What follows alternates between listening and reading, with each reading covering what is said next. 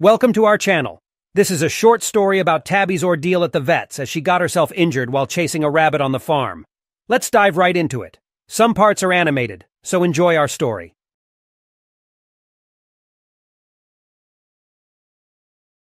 Tabby arrives at the vet in an ambulance.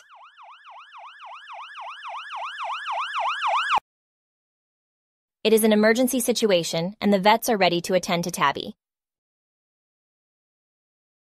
Tabby was involved in a domestic accident and was rushed to the vet by the medics. Tabby's owner waits patiently at the lobby as the vet battles to save Tabby's life. The vet checks for injury and also checked Tabby's temperature. Eventually, Tabby was given an injection to relieve her pain.